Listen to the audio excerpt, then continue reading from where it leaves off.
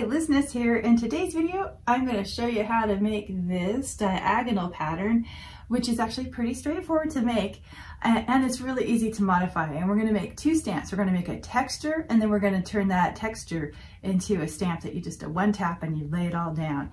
So let's go ahead and get started. I have open here a 12-inch by 12-inch canvas at 300 dpi, which translates out to 3600 pixels by 3600 pixels, which is important because, again, the 300 dpi is 300 dots per inch. And I want to open up a nice grid for myself, but I want it to be 2 inches for the square. So I'm going to go ahead and tap Canvas, Drawing Guide, and we're going to edit the drawing guide. And instead of 300 by 300, I want it to be 600 in terms of the grid size. So I'm just going to type in 600. I've got pixels selected, and I'm going to say done here. I also am going to be working with the color black, so I want to be able to see my grid, so I'm going to change the color. And I'm going to dial up the thickness and opacity so I can really see this. And then when I set aside, I'm just going to go ahead and tap done. All right. Now, as I mentioned, I'm going to go ahead and be working with black here. So I'm going to open up my disc and I'm going to double tap down here in the dark so that I make sure I get black. And then I'm going to come over to my selection tool here, and I'm going to have rectangle selected and also color fill. And once I do, let me make this a little smaller. I'm just going to I'm going to start drawing a rectangle. And I'm just going to come into about two of these square sizes. It doesn't really matter if you are perfect or not, because we're going to be stretching this too. But when you get it just about where you like it, you can go ahead and tap that selection tool to deselect it. That sounds funny. Select to deselect. Anyway, the next thing we're going to do is select our transform tool. And we're going to rotate once by tapping rotate 45, just like that. And now I'm going to make this a little bigger so you can see. We're just going to move this up so that it's basically bisecting right through where that corner is. So it's going right down the middle of that that corner right there. So it's just going right through there. Okay, and then we're going to select our freeform tool, and I have snapping selected with 3 as a distance, and that is the default. We're going to leave it just like that. And what we want to do is we're going to grab this little dot here, and we're going to keep that blue line showing. Oops, I have uniform selected. Let's see, let's reset that. 145. Select freeform. Oh, here, I got to do this, put this in position again. There we go. And we're just grab freeform and bring it down. And now it should be doing the same thing as it's doing up here, right through that center. And it is. Okay, perfect. And now I'm going to go ahead, let's see, let's make this just that's fine, just like it is. Okay, now let's go ahead and select uniform. And I want to go ahead and have this edge come right to that part of my grid there. So I'm going to go ahead and grab this middle one and bring this out. Whoops. Okay, and it goes right through that corner right there. Okay, so that makes it, and as you can see, it's also right here. So these become very important when we make our second line for our diagonal pattern. But right now, this is exactly what we want. So I'm going to go ahead and tap that transform tool.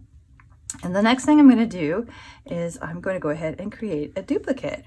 And this is where it all becomes important about this line and that line and using a grid. So let's go ahead and make this a little bit bigger. And now I'm going to go ahead and select my transform tool. And I'm going to move that shape that I just duplicated. And I want the bottom part to be lined up with this and this line right here where this intersects there. And then I'm going to go ahead and match up the top one as well. And I just want it right on that line. And it just turns out that it works out so well because we've done this by 3s, so halves. So if you've got snapping selected, you can also look for the golden lines. So if you get it in position, you'll see a gold line here and a gold line there, and that's perfect. All right, so this is our tile and this is what we want. I'm gonna go ahead and turn off my drawing guide now. And then let's go ahead and squish this down a little bit. And I'm going to go ahead and turn this into a texture brush. And I'm going to go to my essential starters here, and I'll leave a link in the description below. These are free if you become an email subscriber. So I'm going to select starters. and it's right here, the texture starter. So I'm going to tap that and gently slide it to the left and tap duplicate. And then after we make a texture starter, we're actually going to turn it into a stamp, because this takes a long time to sort of lay out on the page, and I like to save time.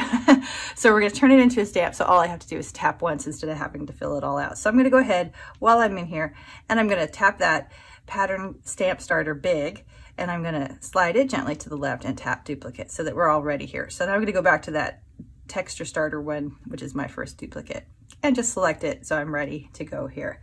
The next thing I'm going to do is come over to my wrench, and I'm going to select add and then copy canvas. And then I'm going to go back to that brush that I made, and then the brush itself will tell you whether it's the shape or the grain that needs to be replaced. And in this case, it's the grain. So I'm just going to go ahead and tap edit, import, and paste, and that'll paste the picture, the copy I just took. And if it wasn't a basic shape like this, there was something else, and it was the opposite of what you wanted, you could just use 2 fingers to tap. And what you want is wherever there's light white, that is where the color will be laid down when you're making your texture. And when you're satisfied with that, you can go ahead and tap done, and you can give it a name if you want to, but I'm not going to for this demonstration. And then just tap done. All right, so now let's go ahead and test our texture. We're going to go ahead and turn off the visibility of these 2 layers and create a new layer on top there. And I'm just going to go ahead and leave black, because again, I'm going to create a new texture I'm sorry, not a new texture, but a new stamp with the texture once I've laid it down.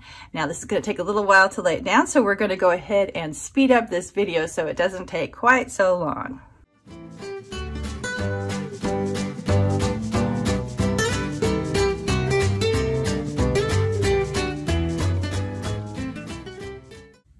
Okay, there we go. We have our texture all laid down, and now I'm ready to turn it into a stamp so that it's a lot faster to apply next time. So let's go ahead and do that. We're going to go over to our wrench here and add and copy canvas, and we're going to go to that second stamp that I created here, and we're going to tap it twice, open it, and I believe, let's see, is it the shape? Yep, it's also the shape that we replaced. So we're going to go ahead and tap edit, import, and paste. Awesome, and then done when we're satisfied with that. And we can name it if we want to, but I'm not going to for this demonstration. And then done.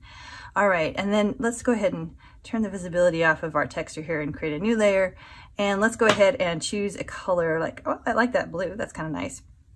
So let's go tap down there. So much faster. This is why I like creating pattern stamps, nice big stamps. And again, I'll leave a link to those essential starters because they're just really great time savers in the description below.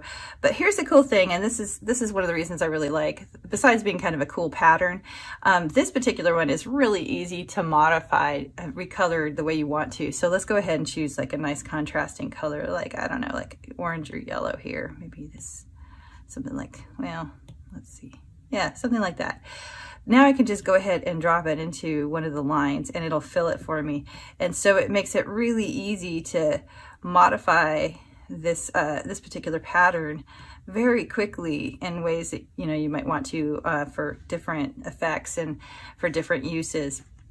And so that's why I really, really like this particular pattern. It's really pretty basic to make, and then it's also super easy to modify, so it doesn't take like a 2-stamp process or anything like that.